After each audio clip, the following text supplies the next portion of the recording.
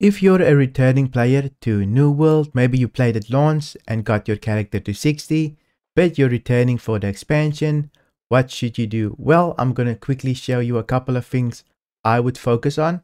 I got about 3,000 hours in New World, just a little bit over, but let me show you what I would focus on if I was returning to prepare for the expansion. If you're not level 60 yet, obviously, you're going to want to level your character. Just follow the main story quest line. You should be able to level quite quickly, but gear is changing soon, so the gear grind is going away for now. But just to make sure, let me show you a couple of things. The first thing that I would do is level my professions. Now there's a lot of things that you can do. If you press K and you go to trade skills, here's all of your trade skills, but the main thing that I want you to probably max out first is your gathering skills.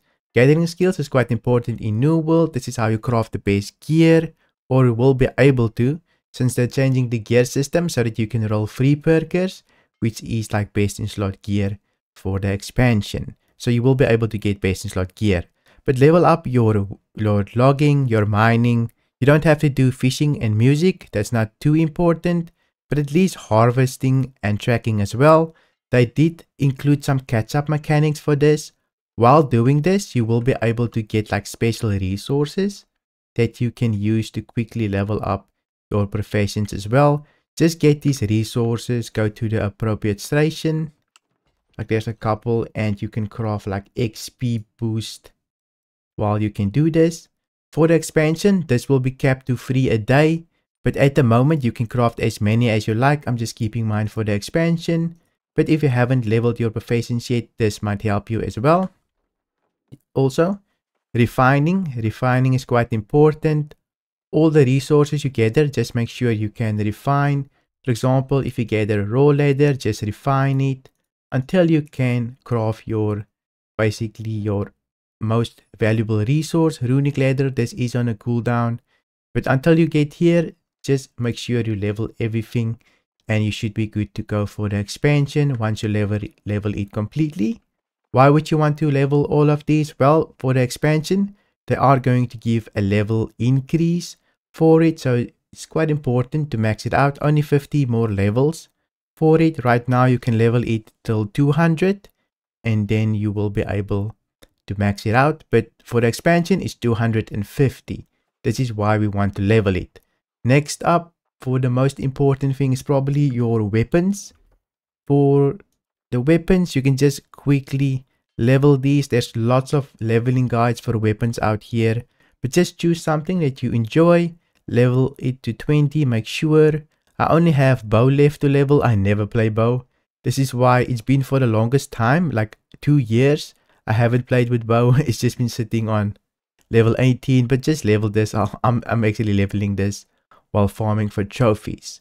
So speaking of trophies, if you already got everything that I just mentioned leveled, then you can start working on your trophies. Trophies are going to be quite important. If I press K and I go to my houses, you can see I've got a couple of trophies going for me. I already have my luck trophies, but it's not that important. The main ones that are important that you're going to have to farm is the damaging trophies. Let me see if I got one in here. I actually don't have mine yet. I just started, but you can see like they will drop every now and then. A little trophy will drop, but it's important to get these to major trophies, and you can farm bosses to get these trophies. I already started working on my Angry Earth trophy so that I can do more damage in dungeons. Since the new update is going to be mostly Beast, I believe, and Angry Earth, I'm going to farm my Beast trophies and my Angry Earth trophies. So definitely something you need to do. There's lots of groups going around in game now farming these trophies, so definitely look out for them. You'll see in chat like Banes or something that they will plus in, so just join the group and farm it with everybody else. And the last thing is probably your faction reputation. Faction reputation is also going up, so it's quite important to max that out. I do have a video for it where I show how I maxed mine in a couple of days. But basically, if you see your faction rep, it's 5 now. They are going to include another tier, so definitely level this as well. The reason is because we might be able to buy like a mount skin or something valuable since it's going up a tier. Right now I just get my daily gypsum. So expertise is not going to matter in the next update. That's why I'm not mentioning you need to upgrade your expertise, since these expertise things are going away, which will make it a lot more easier for newer players to catch up. So definitely don't have to farm expertise. That's the main thing that I would do. There's something I actually missed, so I'm going to include it quickly here. There's another thing that you should get. It is your heart rune. So just go get this. You can get this by doing the Brimstone storyline. If you start the story, eventually there will unlock a quest.